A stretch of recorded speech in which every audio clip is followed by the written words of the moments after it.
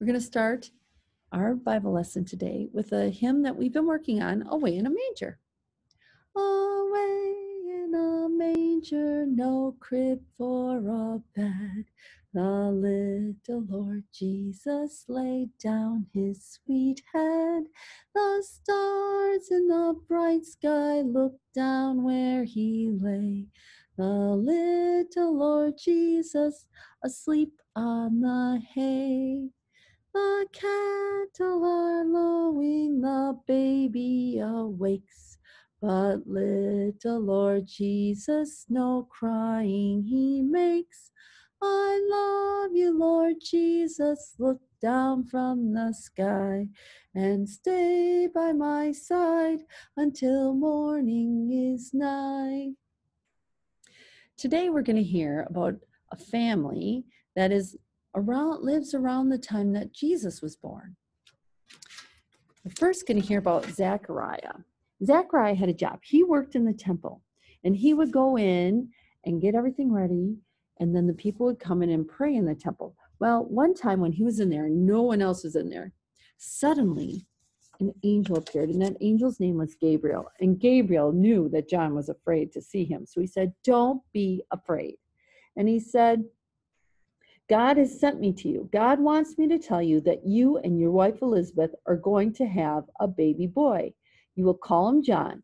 He will bring you so much joy and delight. Many people will be happy that he is born. John will grow up to be God's special messenger. He will prepare people for Jesus the Savior."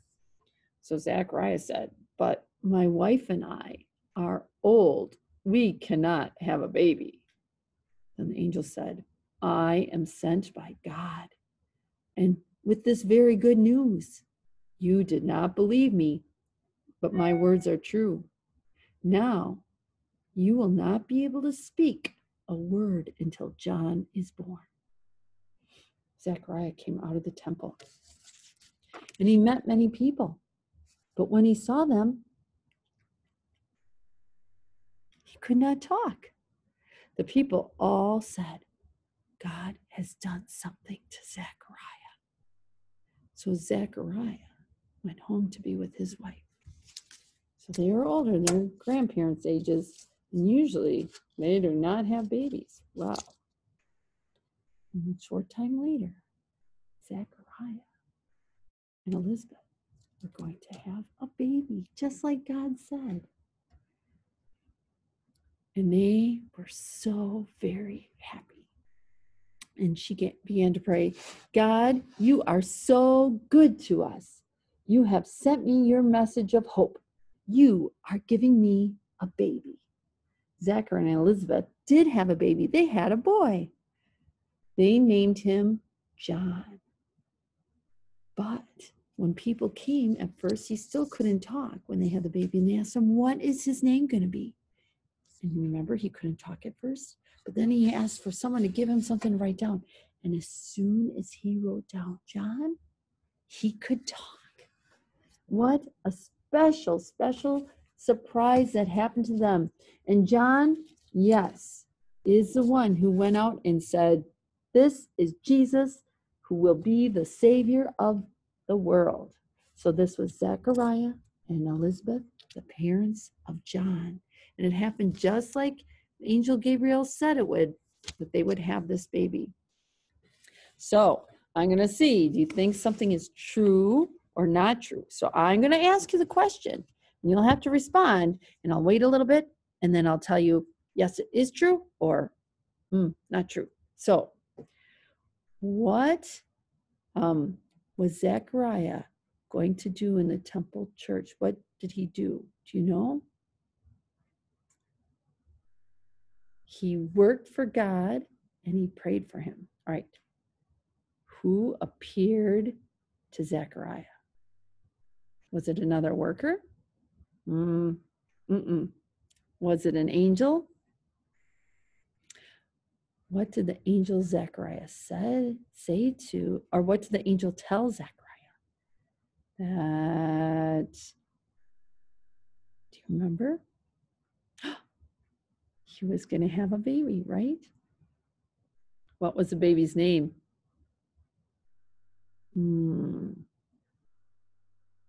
Was it John? Yep. So God kept his promise that they were going to have a baby. God keeps his promises. That is for sure. So in your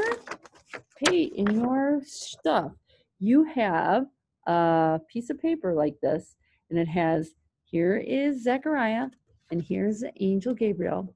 And then if you fold it just so, then you have Zechariah, his wife Elizabeth, and the baby John. So it has two sides.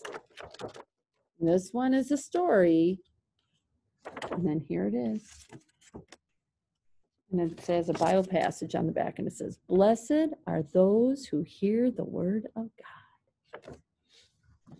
Now, we also can hear God's word. In Wednesdays, it's Lent, so you can go, and there's candles that are lit, and there'll be 4 candles, and they light one every week, because we are waiting for that time of when we will celebrate Jesus's birth. So that, if you go to church, you will see this like a wreath out there. Maybe I'll have to take on a field trip and go see where that is, where you can see where the Advent wreath is. Maybe you have one at home. Maybe you can post a picture of it in the comments. I would love to see it.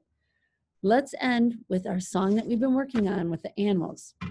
There were lots of animals in the barn where Jesus Christ was born. Even though he was just a baby boy, they knew he was the Lord. There was a cow, moo, moo, moo, and a sheep, ba, ba, ba, and a donkey, hee-haw, hee-haw, hee-haw, who tried to sleep. Shh, shh, shh.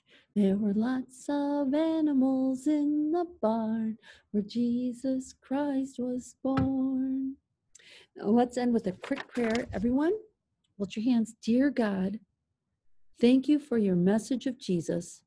Help me to share your message that Jesus is the Savior of all people with my family, my friends, and everyone I meet.